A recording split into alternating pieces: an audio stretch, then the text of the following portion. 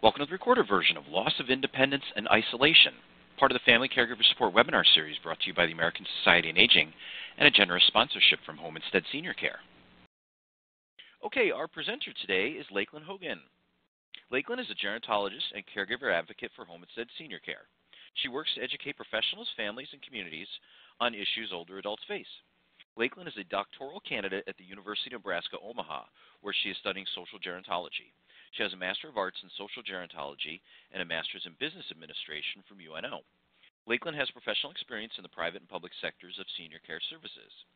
She has worked on special projects for UNO's Department of Gerontology and the local area agency on aging. Lakeland serves as Vice President of the Board of Directors for the Dreamweaver Foundation and is active in the Alzheimer's Association's Walk to End Alzheimer's. Lakeland has a passion for helping others, especially aging adults and their families. And with that, I would like to welcome our presenter for today, Lakeland Hogan. Thanks for being here, Lakeland. Thank you so much, Steve. Hello, everyone. I can't believe that it's already our last webinar of 2017.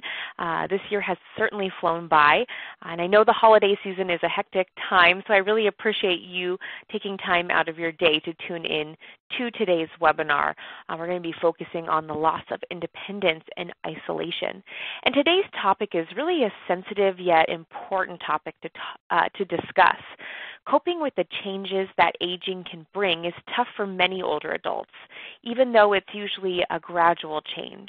But losing independence is one of the toughest changes to cope with when you think about the aging process as a whole.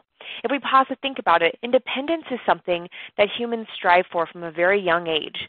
From taking our first steps to driving for the first time, moving out of the house after our teenage years, we really spend many of our younger years longing for independence. And then we get used to that independence and the ability to control certain aspects of our lives.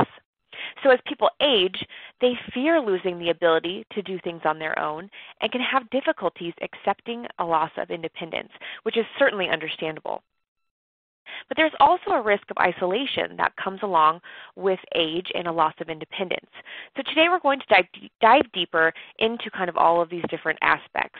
And as professionals in the aging field, we can help families better understand what their older adult loved one is going through and then help them find solutions to maintain their independence and to prevent that isolation that so many older adults are facing. So let's kick things off by going over the objectives for today. I want to start by discussing the importance of independence to older adults and then some easily identifiable signs that we can educate caregivers on to look for in their loved ones, especially when these changes of changes in their independence that are coming about as they age. And they really fall into three different categories that we'll talk about. There's the physical and emotional changes that occur. There's changes in the attentiveness, and I'll talk more about what that means. And then there's going to be some environmental cues that we can tell caregivers to be on the lookout for. And I've already mentioned that these changes are difficult to cope with, so we're going to dive deeper into the common fears that are related to aging. We're also going to talk about ways to help older adults cope with this loss of independence, and then we'll switch gears a little bit to focus more on the impact of isolation in older adults and discover tips and resources to help older adults avoid isolation. So let's, without further ado, revisit the conversation about independence and why that's so important to older adults. Well, for older adults, home is a very significant part of their independence. It's a place where they feel most comfortable, they feel safe, and they have memories of family and friends. And it's a place we want them to be because it's where they're most comfortable. And it's no surprise that nearly 90% of older adults want to stay at home as they age. Moving out of the home for many is a loss of independence, and they may become fearful of that. They may also want to maintain their current lifestyle and control. That's why they're afraid of this loss of independence. And they also want to avoid becoming a burden to their families. And, you know, they want to avoid this so much so that they may deny their true care needs to keep that independence longer. Or they might be afraid to admit those care needs for fear that admitting they need help will cause their family or loved ones to go to extreme measures of moving them out of their home or moving them into a facility, taking away their keys, that sort of thing. So older adults often hold back their true needs for help and assistance to preserve their independence. So that's why it's important, again, for older adults and others caring for older adults, or adult children or others caring for older adults to look for the warning signs that their aging loved one might need a little extra help. Because if we're ignoring these warning signs, it will likely lead to the kind of dependence that they're trying to avoid, and it also can help avoid a crisis situation. So often we see older adults fall or be hospitalized for various reasons that really could have been prevented. Probably if families looked back and reflected, hindsight's always 20/20. There were probably some of these signs that the family had missed or chose to delay addressing, which of course we want to be more proactive when working with families and older adults to really, one, help the older adult keep their independence as long as possible, and two, to make sure that when we are finding solutions, we're keeping the older adult's wishes in mind. And families might be wondering, are there certain causes of loss of independence? What are some of the triggers? And we do know that a lot of times changes in an older adult's independence can be the result of major life events. So let's talk more about that. For many older adults, there are perks to getting older, such as retirement, more time for leisure activities, time to spend with family and friends. However, there's also bound to be some major life changes that occur that really impact their independence as they age. For starters, they might begin to have changes in their social networks. They might begin to lose family members or friends, and this can impact people's support network that can help them. And when they start to become dependent on others, if their social circles or social networks are shrinking, they have less people to help support them. And this is especially true when two older adults are living together in the same home. They really end up compensating for one another's loss of independence. So just to give you an example, if a husband and wife are living together, and if the wife passes away, the family might start to notice that the wife was really compensating for the husband's loss of independence. And once she passed, he really wasn't able to function alone and needed assistance. So that major life change of losing his wife really impacted his social network, and then the family had to really step in and help support him in other ways. So again, those changes in the social network can really impact the person's independence. They might also be experiencing changes in their social roles. A big one that a lot of older adults experience is going from employment to retirement. Maybe they are taking on caregiving roles themselves, maybe for a spouse or another older adult relative, such as a cousin. They might also start to rely more on their adult children for assistance, which can definitely be a change in their social role. They used to be the caretaker, but now they're relying on their children to take care of them. So it's a difficult adjustment and transition to take on as they're losing their independence. And then they're also likely to have changes in their physical health, which could limit their independence. For example, poor eyesight might prevent them from driving. Arthritic hands might make cooking more difficult. A fall or mobility issue could prevent them from engaging in activities they once loved, such as golf or tennis or getting out to different social settings. And then mental health issues can also arise. Depression can result from a loss of independence and functional ability. And then there also might be some cognitive issues that could impact their ability to care for themselves. So again, these major life changes can really impact the loss of independence and how they cope with that loss. So when it comes to the older adult themselves, how do they react to these various losses? Well, everyone's situation is very different, as we all know, and therefore the older adult's method of coping might differ, but there are some central feelings and central questions that come up. When an older person starts to lose their abilities and independence, they may start to ask themselves, will my life lose meaning if I'm no longer useful? People want to feel validated. They want to feel useful and that they're still contributing to the world. So as they're losing these independence, losing the abilities to do things for themselves, families might want to think about new ways that they can still contribute and make a difference in the world. They might also wonder, when will I lose my mental abilities or physical abilities? So often older adults are fearful of cognitive decline or cognitive impairment. So they might these feelings might be kind of boiling to the surface as they think about losing some of their abilities. And they might think, when I do lose my independence in certain areas, who will I rely on for help? People sometimes fear being weak or needy. And we talked about earlier, we're raised to be independent human beings. Our parents raised us to, fly from the nest and be independent and prosper. So this concept of reaching out to others for help really goes against the grain, kind of goes against what we were brought up how we were brought up in terms of being independent. So with all of these questions and uncertainties, fear is certainly likely to surface. Some people, again, might be frightened by new vulnerabilities, wondering how they'll manage on their own. This might be also overwhelming, and they might begin to expect more out of their social network, out of their friends and families. And this can also put some stressful situations on the family caregiver. It might be difficult for family caregivers to manage all of these new responsibilities. So we need to keep that in mind.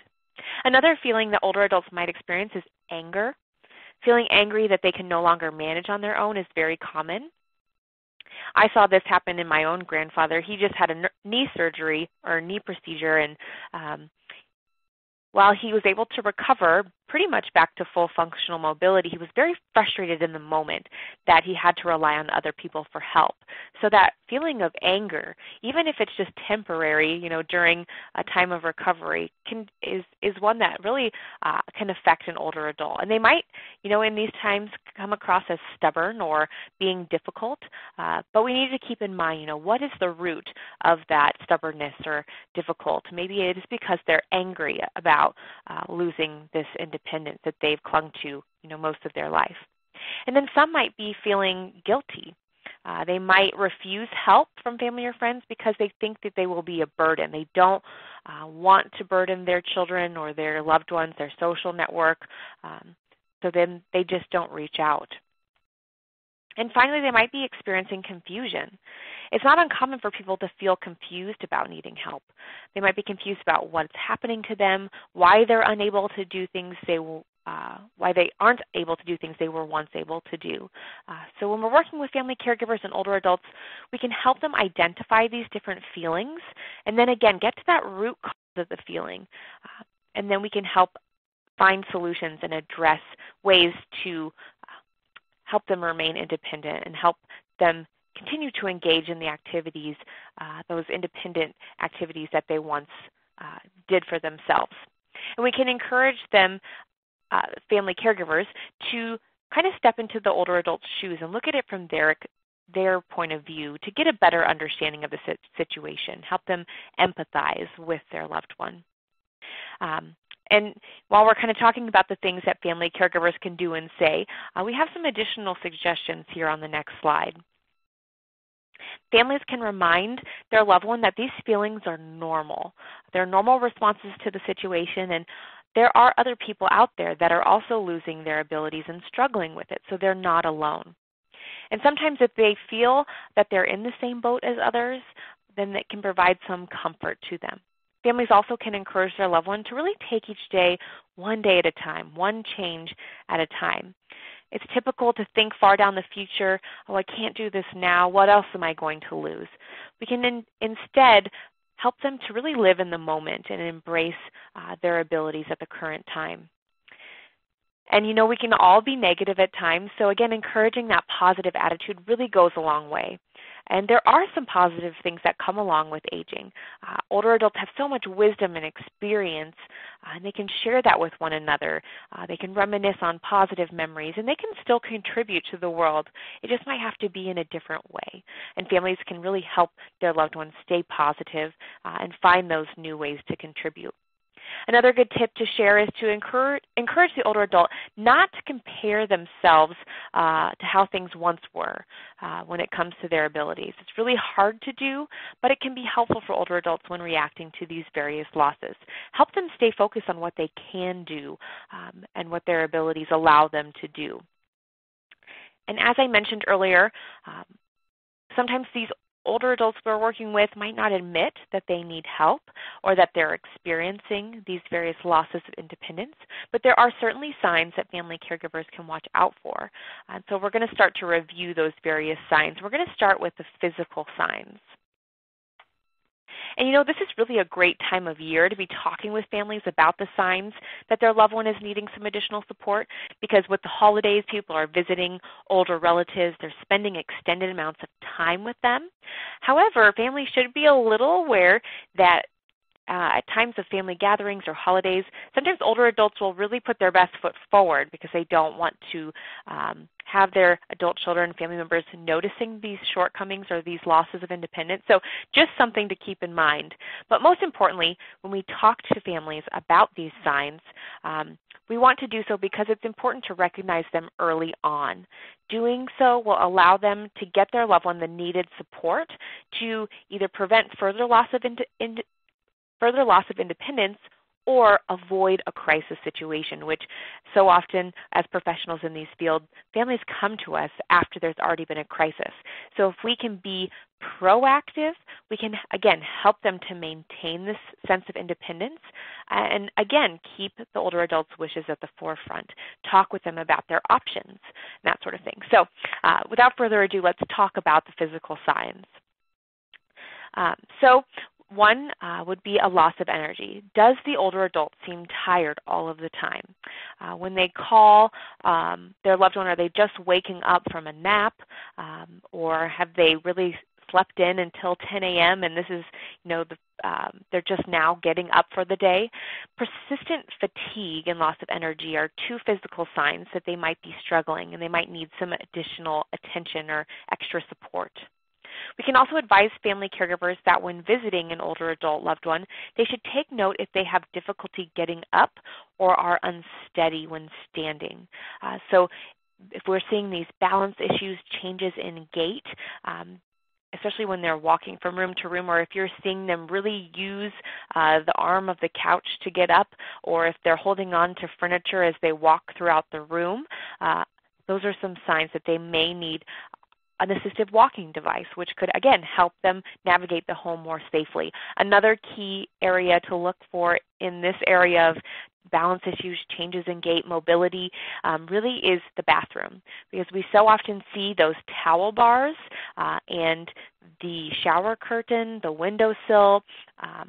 Another good one to look out for is if there's a cupboard that opens up right next to the toilet.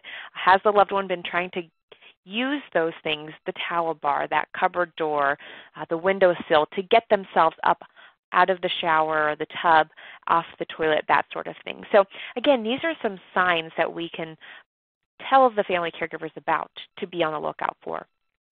Other physical symptoms of underlying health issues could be a loss of appetite or extreme weight loss. If you're hearing the words a lot, "Oh, I'm not hungry," and you're hearing that more and more often, it might be a sign that something's going on. So caregivers can check over the grocery list, can take a peek in the cupboards. Is there a lot of junk food, easily prepared foods that are full of sodium, that sort of thing? Are they lacking nutritional value? Those are, again, some signs that they can look out for that their loved one might be at risk of improper nutrition. And again, these can lead to more serious health issues. So continue each time they visit to check the refrigerator, cupboards, those sorts of things, to check for signs of poor nutrition. Pardon me. And then also hearing loss. Are family caregivers noticing pardon me, that mom or dad is asking them to repeat things over and over, or speak up a little louder? Is the TV volume always so loud? I worked with a client once, her name was Ethel, and when I called her, she would answer the phone, hello, and then she would say, wait a minute, I have to turn my TV down before we could ever start our conversation.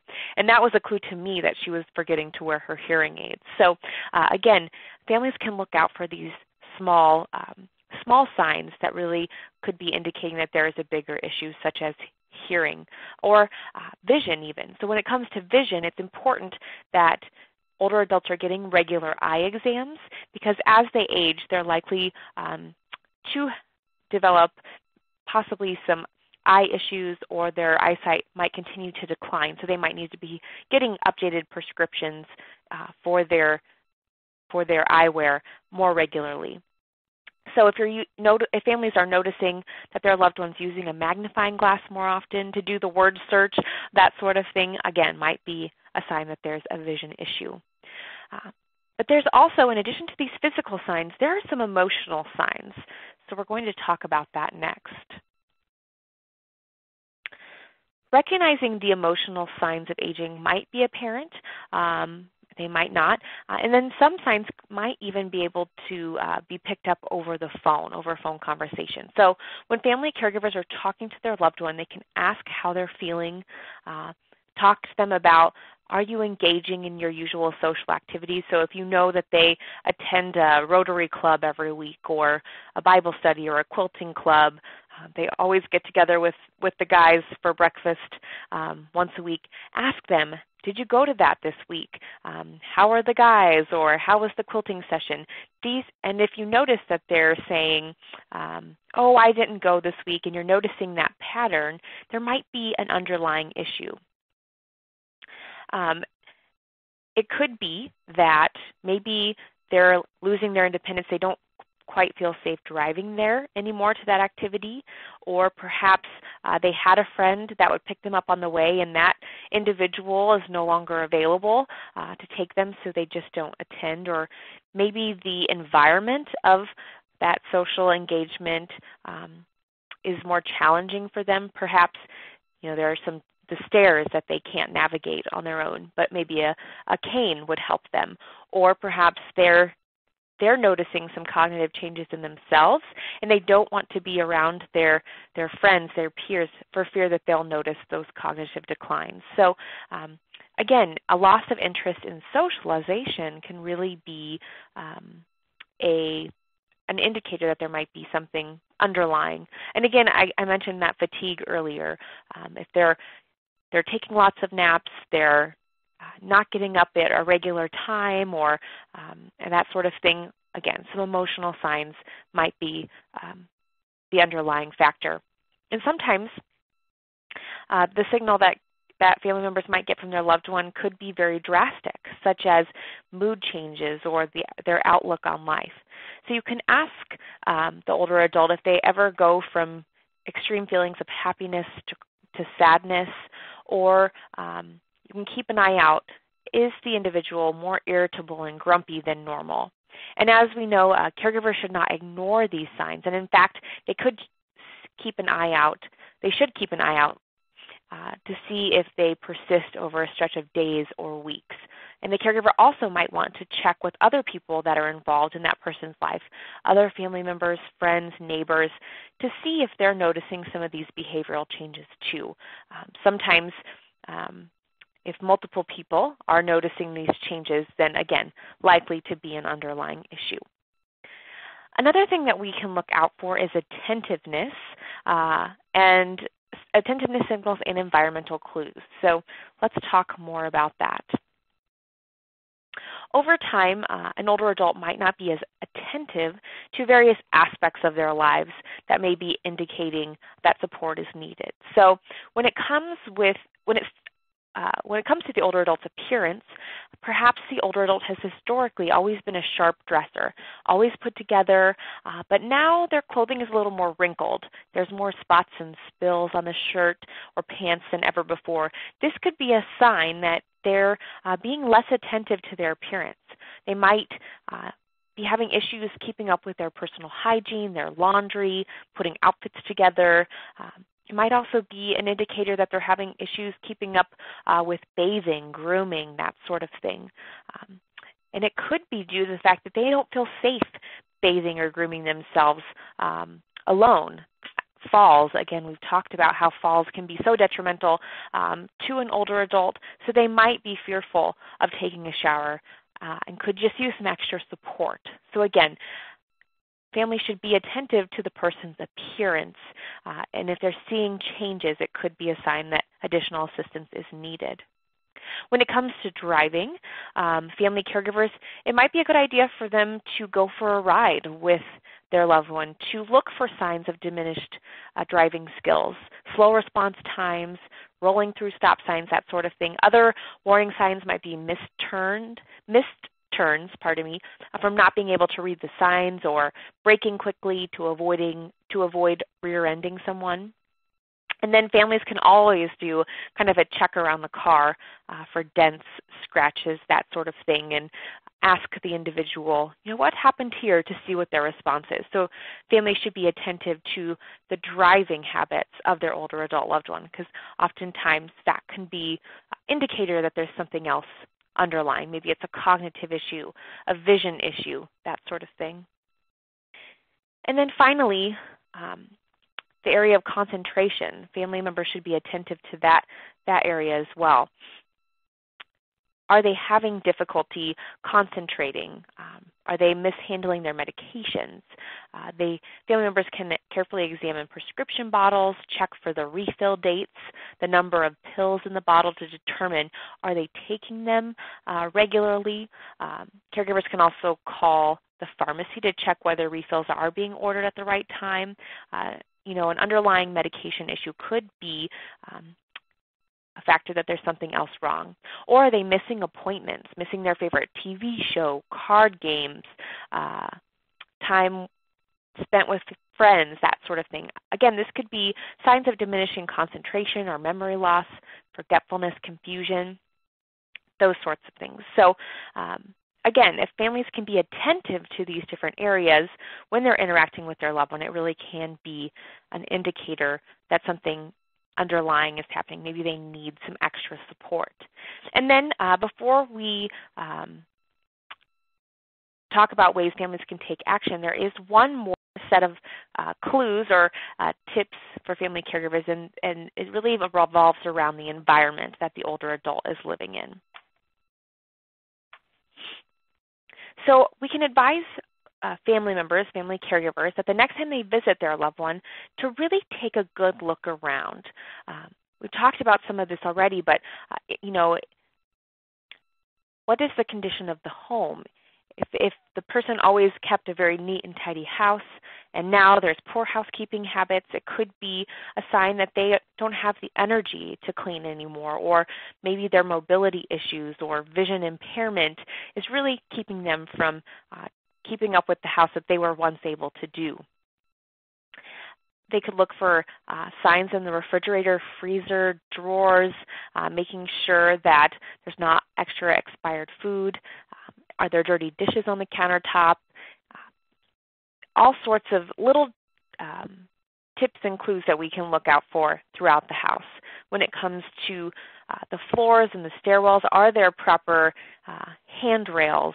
Has the loved one been spilling things more on the carpet or on the floors, that sort of thing? Again, these can be signs that there's something underlying, something happening with the older adult's independence, their abilities to take care of their environment. So that could be a clue that the family members need to come together and figure out a solution on how that individual can remain in the environment with some added supports. So when it comes to taking action, there are some tips we can share with family members. The first tip or first step is to ensure that the parent's well-being is really at the forefront. And to do so, we want to share our concerns with the older adult. We can talk openly and honestly with them. Consider including other people who care about the loved one in the conversation.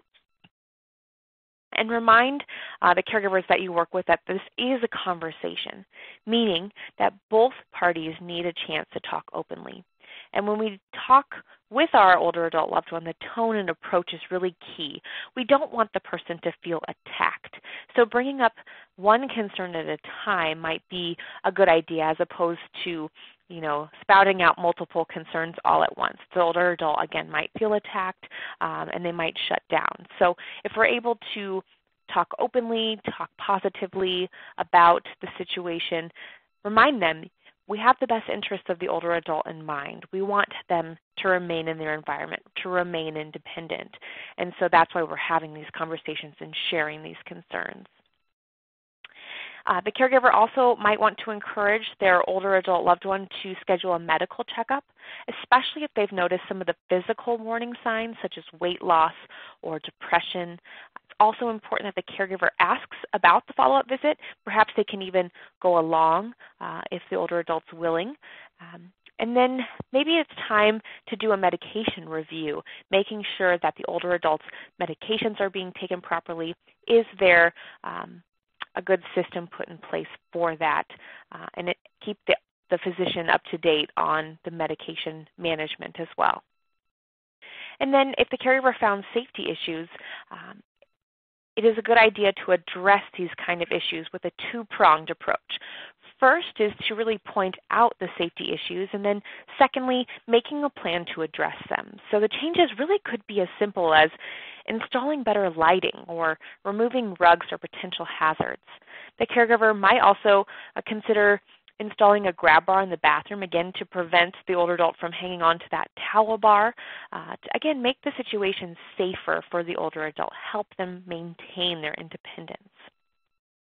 And then if the older adult maybe is having issues driving, can no longer drive for themselves, or maybe having trouble with their personal care or grooming, can't get to the store, those types of things, families could consider other community-based resources.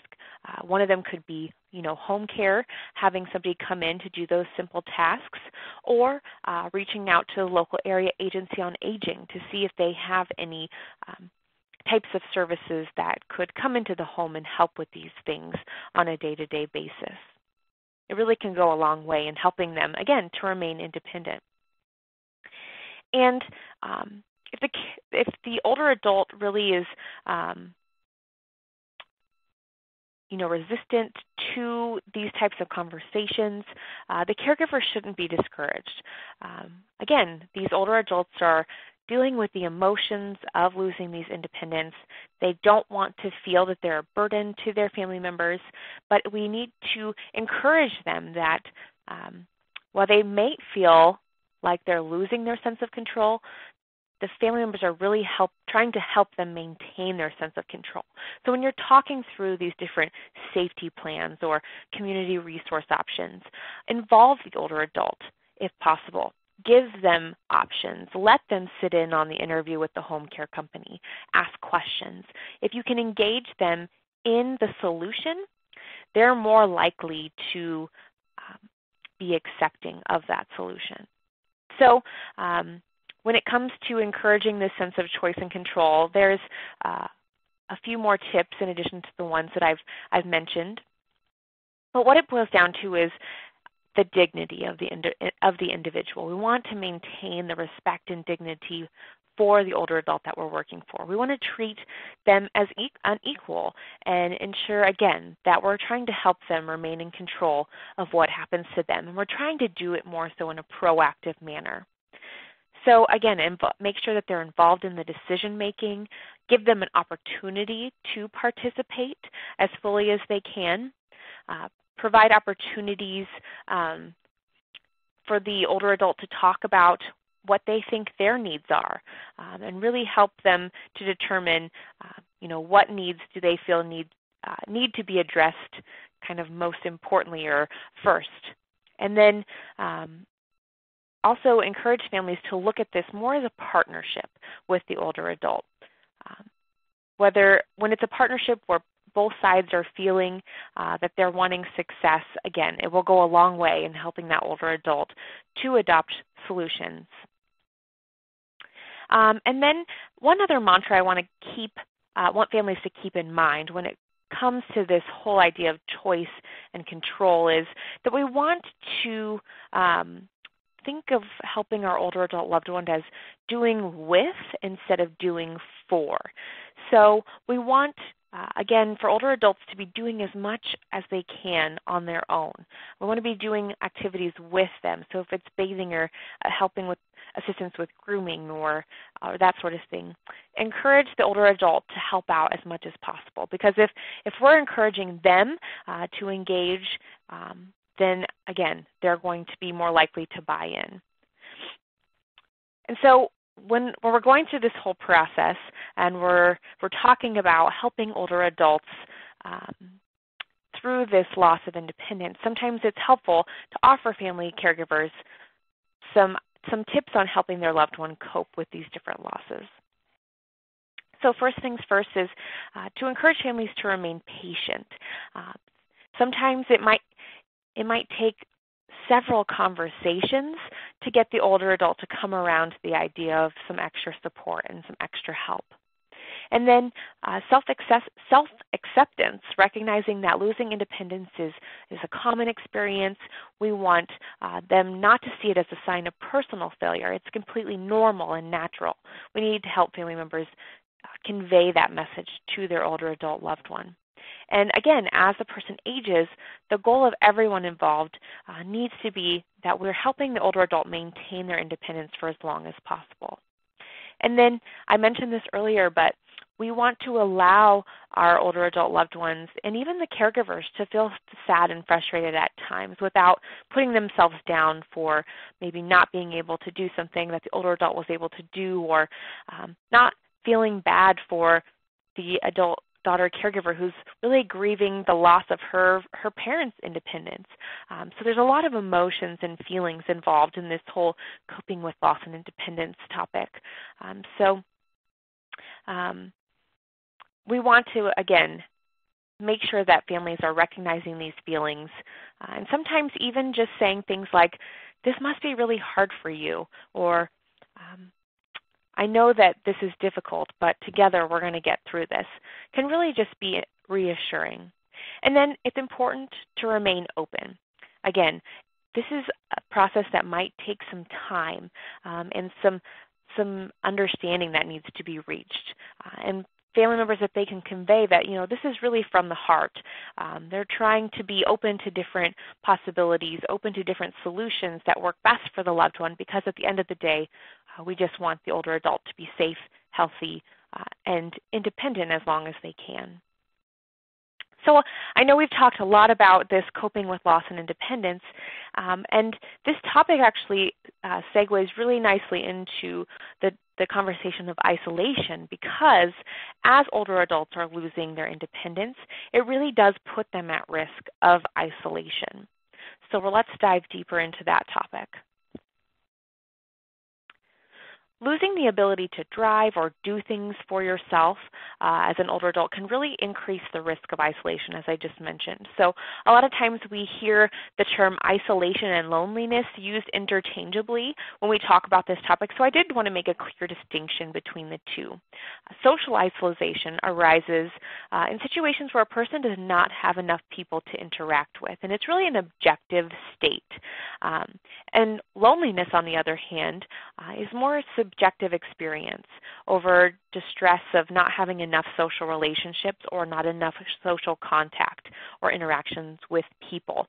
And although the two concepts can be related, a person can be socially isolated, but they might not feel lonely, whereas an individual that might have a seemingly large social network can still feel loneliness from time to time. So loneliness and isolation, while sometimes they're used interchangeably, or they might happen simultaneously, they're not always the same thing. And these two should not be mistaken for depression. It's kind of a separate topic in and of itself, but they oftentimes are correlated. But there are certain risk factors that put older adults at risk for isolation. So let's talk a little more about that. And of course, we all know probably the most obvious one is when an older adult is living alone, especially if they have a small social network and are living at home. Mobility issues can also put an older adult at risk for isolation, and also sensory impairment.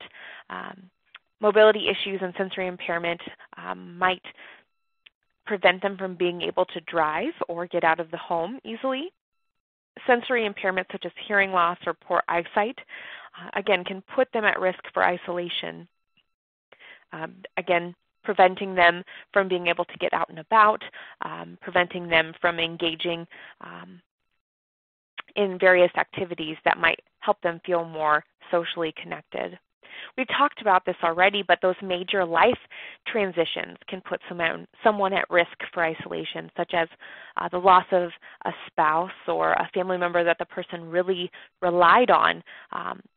I know a lot of the greatest generation, the females, didn't even learn to drive because their husband or their spouse provided all of their transportation. So if that loved one is no longer around or able to provide that transportation, it might really put them at risk for isolation. Also, socioeconomic status, lower income older adults or older adults with limited resources are at risk. And actually, being a caregiver for someone with a severe impairment or being a caregiver of an older adult can put someone at risk for isolation. So as we're talking with family caregivers about older adult isolation, we also need to keep in mind that these caregivers themselves might feel isolated too. Because of their caregiving duties, they might experience that isolation. They're not able to get out of the home because they feel they have to be there around the clock 24/7 to provide care for their loved one. And then, of course, this psychological and cognitive vulnerabilities, those with dementia and Alzheimer's, and the way it affects their brain can really affect their independence and their ability to get around safely. So, again, putting them at risk for isolation. And the location where the older adult lives, that can be a huge factor in isolation, especially for older adults that are in more rural areas or in unsafe or inaccessible neighborhoods or communities. Even though an older adult lives in an urban setting, they might not have access to transportation. I know even in my own community, we do have a handicap-accessible transportation system, but it only goes about halfway through our city, so it doesn't even reach the far western part of our city, where some of our big medical facilities are. So again, there are some issues even within an urban setting when it comes to that sense of isolation. They might also be isolated, again, due to that smaller social network or inadequate social support. And then language. That's one that might not always come to mind right away, but language, especially for non-English speaking older adults, they really can be at risk for isolation. A lot of the social services here in the U.S. especially are just now kind of coming around to the fact that they need to be bilingual and need to have services that are available to those who don't speak English as well. So again, these are all reasons that an older adult might be at risk for isolation. So we just need to keep these things in mind and make family caregivers aware of these risks. And the reason that these risks are so important to be on the lookout for is isolation can really be detrimental to the health of the older adult. And there are both physical and mental health risks. So when it comes to the physical risks, we know from research that those who are isolated really have a higher rate of mortality. They're also more likely to develop health issues such as heart disease or high blood pressure. There's also a higher rate of rehospitalization and falls due to isolation. And if you think about it, if somebody is isolated and alone, if they don't have someone encouraging them to eat healthy or to take their medication or to use their mobility assistive devices, then they are probably at higher risk for all of these things. But if we're able to detect socialization earlier on and provide the older adult with some supports, we can really minimize these risks for physical health. And we also need to keep in mind that social isolation is not always routinely assessed in the primary care setting, and a lot of times it goes undetected. So we, again, need to make family caregivers more aware of this. And then I mentioned that there are some mental health risks associated with isolation. And research, again, shows that isolation can put older adults at risk for cognitive decline and even dementia, and it can increase the rates of depression and even suicide in older adults. So if we're working with family caregivers and they're really questioning, is my loved one isolated? Are they at risk for isolation? These are some risk factors that they can keep in mind. And then there are also a few questions that we can ask the older adults that we work with to kind of get a quick snapshot as to whether the older adult themselves feels that they are isolated. So these following questions can really be used to probe for potential social isolation and loneliness when you're asking about family, friends, recent losses. And so there are 3 questions that you can use, and there's research out there that's used this really to assess kind of that loneliness isolation issue. So first is, how often do you feel that you lack companionship? How often do you feel left out? And how often do you feel isolated from others? So this can really, again, give the family a snapshot, a view into their world as to their sense of social isolation. And then once we're able to understand maybe the cause of their isolation and the extent, we can help families look for solutions and ways to reduce social isolation. And of course, the first one is going to be increasing the social network size of the individual. If we can help connect that older adult to families, friends, neighbors, faith communities, perhaps even paid caregivers, paid help in the home, these individuals can help to provide social interactions, social supports to that individual. And then we want to work to improve the quality of supports and resources for that older adult or the caregiver that's caring for the older adult. Because as I mentioned earlier, caregivers themselves can suffer from isolation because of their caregiving responsibilities. So they might also need respite or time away or some additional social supports or community resources to feel less isolated and really help them provide better care for their loved ones. So we need to make sure that they're aware of programs available. A lot of communities have active living programs, adults or senior centers, faith-based gatherings. You could also, again, hire services to come into the home, such as home care services like Home Instead, that really schedules regular visits for support, isolation, maybe even provides that transportation that's due to lack of mobility. And if that lack of mobility is really a key factor in the isolation, if families are kind of getting to the root cause and they've realized, well, ever since we had to take mom or dad's car away from them, they've really become more isolated. Well, there's some community supports out there that really can assist with getting that individual to various activities. So there a lot of times are senior centers that have a transportation service. Maybe there are family members or friends, neighbors. Maybe there is somebody that's already going to that social event that could swing by and pick up the older adult loved one on the way. And with the age of technology, Uber and Lyft are becoming more common ways for older adults to get to and from various activities or appointments. And then again, you could hire a service, a home care company, to come in to provide that transportation. Or like I mentioned in my community, there is a handicap accessible transportation service that is available to older adults. So your local area agency on aging is usually a great resource to look to when trying to find supports for reducing that sense of isolation. And one key factor for some older adults is hearing loss.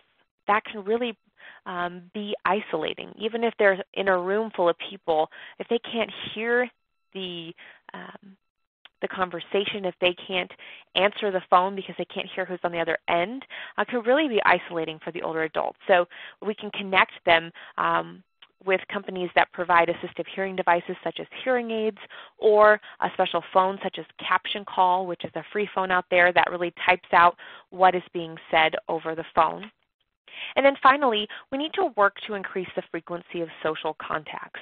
So if families can help the older adult develop a schedule of activities to look forward to, or ask various family members to schedule a weekly call or visit to their loved one. Maybe you introduce technology into the home, such as Skype, through a tablet, or a device through the television that helps them connect. There's so many options out there that can really increase the number of social contacts that they have throughout the day, week, or the month. And then before we turn to the resources slide, I really do want to wrap up kind of this whole conversation because we know that aging has its challenges. There's potential for loss of independence. There's an increased risk of isolation, but we still need to encourage older adults and family caregivers that there is an opportunity to age successfully. And that really, again, should be our goal when talking with older adults about these challenges that they're facing. The irony is that research has shown that those who have a more positive view of aging actually stay healthy longer. So if we can get older adults to kind of change their mindset to see aging again as a positive thing, we can help them stay healthy longer. So we need to celebrate age and the experience that it brings, the confidence that comes with age. We need to celebrate the memories and experiences. It's really neat. That's one of my favorite things about working with older adults is talking with them about their past, looking back at all of their accomplishments and achievements. It's really something to be celebrated. So many of them have done incredible things in their lives, and we want them to continue to be able to do incredible things as they age. We need to encourage them that with the challenges that come with aging, we can adapt. There is opportunity to adapt to our situation. There's different techniques, tips. We need to embrace these challenges and face them head on because we can help them certainly find solutions for a lot of the issues that they're having. And we need to continue, of course, to learn and grow. If we can help older adults find those opportunities to practice curiosity, help them set little goals for themselves, and then help them celebrate those accomplishments once each goal is reached, can really go a long way. And then finally, we need to be easy on ourselves, especially older adults and family caregivers. Failing is something that's part of life, and we need not to get down on ourselves if an older adult tries something and fails, or if they try a technique and it fails, because we'll learn from those mistakes and it'll help us get better or help us find a new solution. So again, there is an opportunity to have successful aging, experience, as long as we're able to help these older adults and these family caregivers overcome the challenges that they might be facing. So I know we're running a little short on time, I apologize, but I do have some resources for you. There's some great information for family caregivers at caregiverstress.com. I've referenced the area agency on aging a lot. You can type in your zip code there, find the local agency nearest you. If older adults want to engage in volunteering, continue to be contributing to the world, they can go to that site, the National Volunteer Caregiving Network. If people want to learn about more about loneliness, I know I just briefly touched on it, the Campaign to End Loneliness, it's a UK-based campaign, but it's really neat and has some great information. And I mentioned, finally, Caption Call for the hearing impaired and wanted to include that free resource on there as well. So again, want to thank you so much for tuning in today for this important topic. And I know I only left about 5 minutes, but I'd be happy to take a couple of questions. So Steve, I'll turn it back over to you. All right. Thanks a lot, Lakeland. Great presentation. Everyone, it is time for the Q&A portion here of today's webinar, so send in those questions. And let's jump right into it here. Lakeland, first question for you. What suggestions do you have for easing a paid caregiver into the picture? My mother has dementia but remains significantly functional, but we're having concerns that are increasing as far as leaving her alone. Yeah, so suggestions on integrating a paid caregiver. Well, I think that that's a great option in a lot of situations because that caregiver can be an extra set of eyes and ears in the home. So the best thing to do, one is I think the best referral for a home care company really is word of mouth. So you could, of course, ask around and see if anyone in your community, your circle, your social network has used a home care company that they've really enjoyed, and then seek them out. And I think it's always great to interview several companies. And on caregiverstress.com, if you do a little search for home care, there is a home care solution guide on there that really walks you through some great questions to ask the various home care providers that you're looking into.